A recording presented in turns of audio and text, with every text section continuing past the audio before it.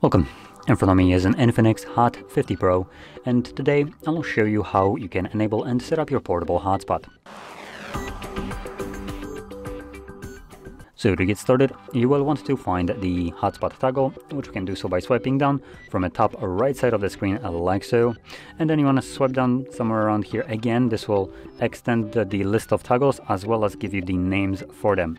So you can see my hotspot toggle is right over here. Now once you see it, first time around, hold it. This will quickly take you to the settings. And in here you want to select hotspot settings and most likely start with the hotspot password as it is randomly generated. Without navigating here, you have no way of knowing what it is actually set to.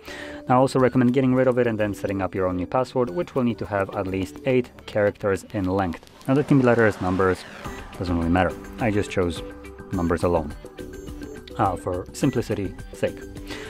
We also have a couple additional options, so let's just get rid of the actual keyboard, and there we go.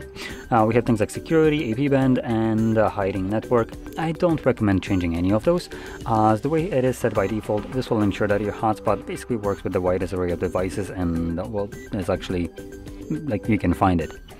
So anyway, I'm going to click on the check mark to save the password change. There we go. And from here we can just close it, find the toggle again, and simply tap on it. And this will enable your hotspot. So there we go. Now, once you're done with it, you can tap on the toggle once again. This will then turn off your hotspot. And quickly checking in the settings, we do have an option to turn off hotspot automatically after 10 minutes of inactivity, which is a good option to have enabled as hotspot will consume more of your phone's battery. And if you forget about it, obviously it would just be wasting your phone's battery. So this option just prevents that from happening and turns it off automatically when it detects that it hasn't been used whatsoever for 10 minutes.